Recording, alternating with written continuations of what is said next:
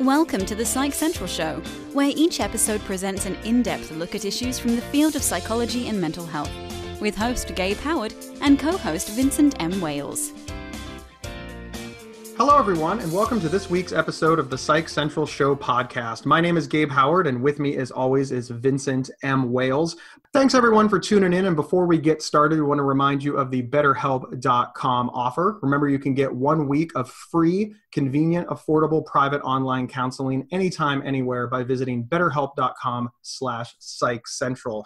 We have a great guest with us today. Her name is Lisa Klein, and she is the director of The S Word, a very cool movie about suicide that is really changing the way that people look at, well, a subject that, frankly, people are too silent about. Lisa, welcome to the show. Thank you. Hi. Good to have you here, Lisa. Thanks for being on our show. I was privileged to see a screening of The S Word here in Sacramento. It was almost overwhelming. It was such a powerful, powerful film, and I thank you so much for making it. Thank you. Thank you. So how did the idea for this come up? I mean, 1 minute, everybody's sitting around thinking we should do something about suicide, and I assume that eventually somebody came up with the idea. Can you kind of walk us through that process a little bit? How did you go from nothing to this movie? Well, actually, it dates back to when I was in college. I lost both my father and my brother to suicide. And it was not an overnight epiphany that, oh, well, I should do a movie about this because, this seems like something I can't wait to talk about and deal with. No, it took a long time, and it took, I went through all of the stuff, all of the shame and the not talking about it and my mom not talking about it and all of that. And then a few years ago, we did this film called Of Two Minds about bipolar disorder, which is also in my family. And as I was doing it, I thought, okay, we had somebody in the film who'd taken her own life, and I thought that I had covered the subject and I was done. And I realized, no, there's way too much silence about this. Nobody's talking about it. It took me a long time to talk about it. And I thought the only way to do this was I myself had to open up.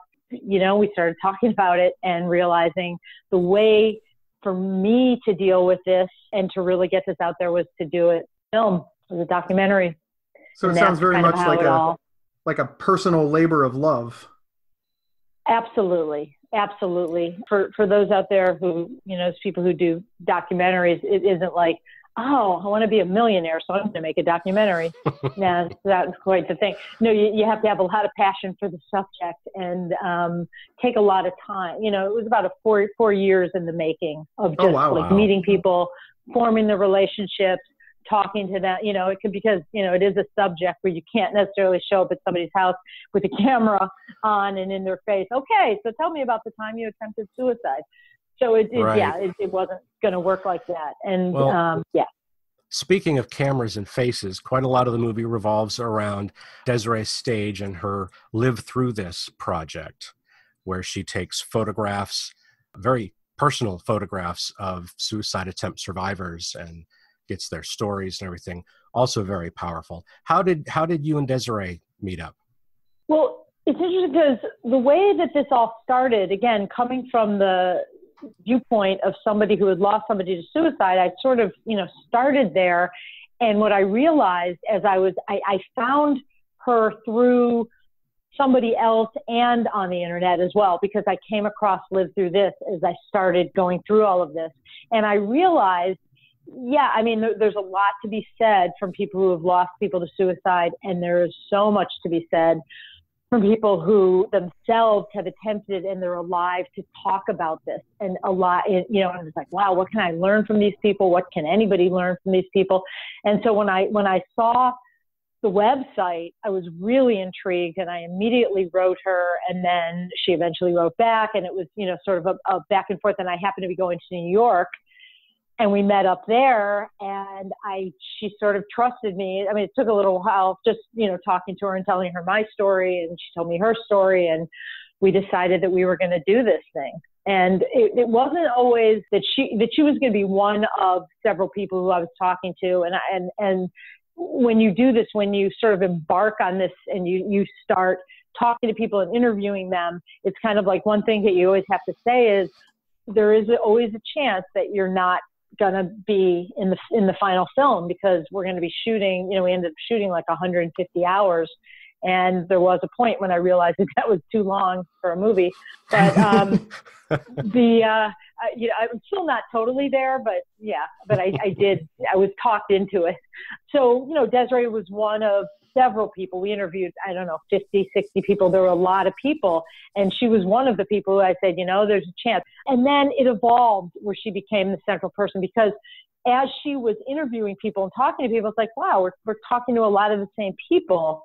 And it just seemed organic in a way, an overused word, that she should sort of be central to this, in that, we're both talking to people and talking about the value of them telling their stories. And, she had the whole thing about, look into the lens and all of that. Like, we're actually looking at people, because, as she says in the film, we so often look away because it was not an easy topic.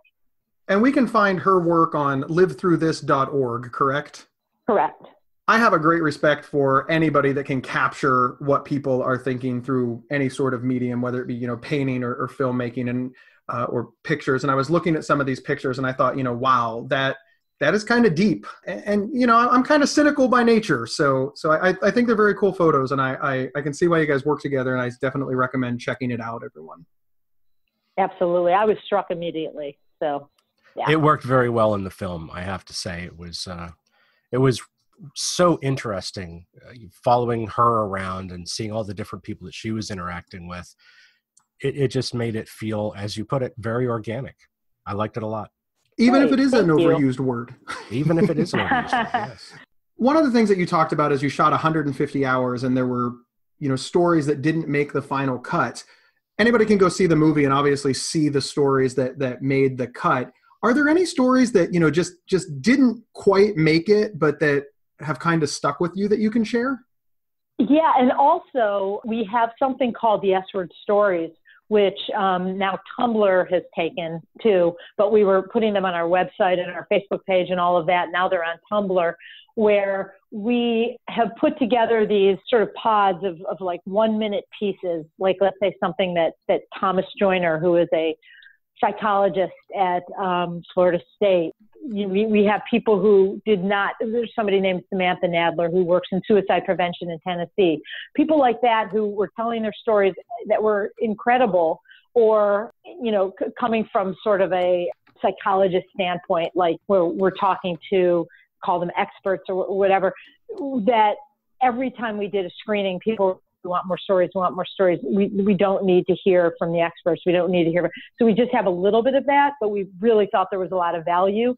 So we have this thing called the S-Word Stories, where people can see all of the stuff, not all, but a lot of the stuff that actually didn't make it into the film. But there are so many stories. There was a young man he had moved around a lot, and he was in Long Beach, I believe. He came to Long Beach, and his story was it was very, very heartbreaking. I mean, just the abuse and all of the stuff that had gone on and the multiple attempts and everything. And it was a beautiful, beautiful story. And I really loved him, and we screwed up. He was in a facility, and we had it was sort of a rehab facility, and we had talked to them beforehand, and we were going to get clearance to film and all of that, which we had, but they put us in like this tiny little room with a window right onto the gardener. It was just, everything about it was bad. The smoke alarm went off every 15 seconds. The room was tiny. We had nowhere to shoot. It really broke my heart, because it was just a beautiful, beautiful story. And he left. And it was just, we could not recapture it. So, I mean, there was, that's an extreme example of something that didn't make it. But yeah, I mean, anything that wasn't in there, it was never because like, oh, well, your story sucks. It's not dark enough, or it's not funny enough, or no, it was the way it sort of, we were weaving it together in the film. That would be the only reason that something didn't make it in there. If you're shooting 150 hours for a 2-hour movie, lots of people are going to get left out because the sun was in the wrong place in the sky. There is this thing even within the community, the suicide prevention community, that, oh, my story just isn't good enough. It's like, I didn't X, whatever my method wasn't as big as this method, it isn't about that. It just isn't about that. Your story, all of the stories are so important and intriguing and everything else. If you had an intent not be here anymore, it's pretty important, and people need to listen. So many people in our community, honestly, we're so used to being rejected and stigmatized and discriminated against that something as insignificant as, hey, look, you just didn't make it, and that's just part of life, can seem so personal. Sometimes the stars just don't align, but it's not because you did something wrong. All right, everyone, we're going to step away to hear from our sponsor, but we'll be right back. This episode is sponsored by BetterHelp.com. Secure, convenient, and affordable online counseling. All counselors are licensed, accredited professionals. Anything you share is confidential. Schedule secure video or phone sessions, plus chat and text with your therapist whenever you feel it's needed. A month of online therapy often costs less than a single traditional face-to-face session. Go to BetterHelp.com/Psych Central and experience 7 days of free therapy to see if online counseling is right for you. BetterHelp.com/Psych Central. Welcome back, everyone. We're here speaking with Lisa Klein, director of The S Word, a very powerful film about suicide and suicide survivors. Throughout the film, quite a number of different individuals are featured. And we get to the end of the film, and we learn that one of those featured people did not make it. I realized making a film like this, I'm going to get to know these people, and I'm going to love these people. And what if something happens? I'm just saying that the vulnerability here was pretty intense because, a lot of these people are advocating and they're doing stuff, but, it isn't like, I've thought about suicide, now I'm not anymore, and everything's great. And, I'm just going on. It just becomes about coping mechanisms and tools and all that stuff. So when this happened, it was one of those things that, knowing that in the work that she was doing, that this could happen. And then it did. Desiree called me and told me that Natalie had taken her life. And she was at the point, she had been featured on Live Through This, and she was advocating, and she was doing all of this. She was doing all of this stuff. And then suddenly it happened. It turns out was something that I found out after. She was also one of our supporters, so it just made the heartbreak, which was already pretty big, even bigger. This is true too. We were seeing the film, and Desiree herself even goes through a period in there where she's not doing well. That was a little bit of a surprise, I suppose, because she has been coming across up to that point as being really passionate about her project and everything, and then all of a sudden we see, oh well, crap, she's still having her bad days as well. It's something that's hard for a lot of people to grasp. It really is. And Kelechi talks about it too, and Leah talks about it, and Craig talks about it. It's one of those things that if you had attempted suicide or thought about suicide, it's rare. It probably happens where, you might wake up one day and you never have that thought again. But generally, it's something that is there. It's part of who you are. And it isn't about, okay, those thoughts are gone. It's about, okay, as Kelechi said, if she had thought the way she was feeling that day, if she had felt that way when she was 23, she might not be here anymore. Because what's happened since she was 23, she's now 32, I believe. What's happened is really getting those tools and those coping mechanisms. So really, that's what it's more about. It's more about how you deal with whatever is being thrown your way, which is, for most of us, things might not be going quite your way. So you can give into that, or you can figure out a way that you're going to deal with it. And that's really what it was. So Des was going through a really hard time. And she's still here, and she's going to continue to go through those hard times, but she has ways of dealing with them.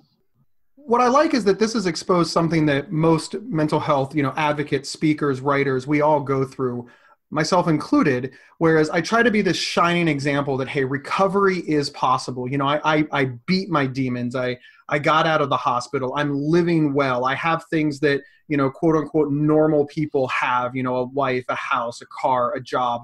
But here's the thing. I still have issues living with bipolar disorder. So the question becomes, do I share that? Do I tell the world, hey, I'm still doing well, but yeah, I haven't slept for 3 days, or I'm experiencing depression, or I thought about suicide for the first time in 2 years last night? Because I don't want to remove that hope. I want everybody to know that they can get better, but it's not realistic to think, oh, hey, I'm completely better and that part of my life is over. That part of my life is never going to be over. But there is kind of a trade-off because I don't want to scare people. And I like the way that was sort of handled, in various phases, both on the website, both in the different projects and in the movie. It's real life. And real life isn't black or white. It's not well or sick. It's kind of a spectrum. It's hard to believe that we've reached almost the end of the show. The last question that I want to ask you, it's more of a statement. I'd like to get your thoughts on it. I really liked the diversity that was in this film. So often we see things from sort of, a white middle class perspective, just the patient's perspective, or just the family member's perspective, or just a medical perspective. And you really managed to get a lot of different perspectives into a film. Can you talk about that, Annie? That really struck me, and it shows me that we need more of that in our movement. It's a really good point. In that when we were doing this, it's like, wow, do we just cover one person and one situation? Because then, maybe because I didn't want to go like 5 different directions and all of that, but it was really, really important for me personally to cover family members, because when you're going through something, you're not going through it alone. Your wife, husband, daughter, everybody's going through this together. So that was a really important thing. When talking about it, hashtag suicide so white, for example, it isn't just a white issue. It isn't just that it's in every, and to understand, the importance for me in terms of the spectrum of it is for people to understand that suicide is one of the few things that just does not discriminate. It just doesn't. It doesn't matter. We saw Robin Williams. We see, this young man who I was talking about in Long Beach, every single spectrum, every single ethnicity, everything. It was important to sort of have that. That did grow kind of organically as well, because these were the people who made it. And, when Kelechi talked about sort of the strong Black woman and all of that stuff, it was like, that's really good. That's really good. And it's really important. So she helped teach us that, as opposed to us saying, hey, can you talk about this? So this all came from her. This was not, this was us learning as opposed to us teaching. Thank you. As I said before, this is a very powerful film, very, very important film, and one that affected me deeply. I want to know, how did it affect you personally to film it? Well, when I set out to do this, a lot of my friends, some were like, okay. Many were like, don't do this. This is going to be too hard. You're going to have a really hard time. Because this really was dealing with suicide. And it isn't like I didn't think about my own stuff. It's in every frame. So it was good days, bad days. It wasn't like, oh, cathartic. Now I learned everything I set out to do. Because when when I went into this, did I at least emotionally think, I'm going to get some answers. I'm going to find out what my brother was thinking or whatever. Emotionally, there may have been a tinge of that. Whereas, intellectually, it was like, of course not, because everybody has a different feeling as they are thinking about stuff like this. I did learn a lot, and it did help me. I do feel like Desiree says at the end of the film, it's not like I was looking for a community and I went to do this, but I found a community. And I have to echo that, because these people who are in the film, it is like a second, it's like a second chance at sort of healing or something. There were moments where it was really painful, and I had some really tough days. Like, I can't do that. Like, why am I doing this? This is way too hard. And then there were days like, I can't not do this. I have to do this. Well, I'm glad that you did complete it. Lisa, thanks so much for being on our show. We really appreciate it. Thank you guys so much. Thanks for making the movie. Thanks for being on the show. Please visit theswordmovie.com to learn more. And with that, we will see everyone next week. Thank you for listening to the Psych Central Show. Please rate, review, and subscribe on iTunes or wherever you found this podcast. We encourage you to share our show on social media and with friends and family. Previous episodes can be found at psychcentral.com/show. Psychcentral.com is the internet's oldest and largest independent mental health website. Psych Central is overseen by Dr. John Grohol, a mental health expert and one of the pioneering leaders in online mental health. Our host, Gabe Howard, is an award-winning writer and speaker who travels nationally. You can find more information on Gabe at gabehoward.com. Our co-host, Vincent M. Wales, is a trained suicide prevention crisis counselor and author of several award-winning speculative fiction novels. You can learn more about Vincent at vincentmwales.com. If you have feedback about the show, please email talkback@psychcentral.com.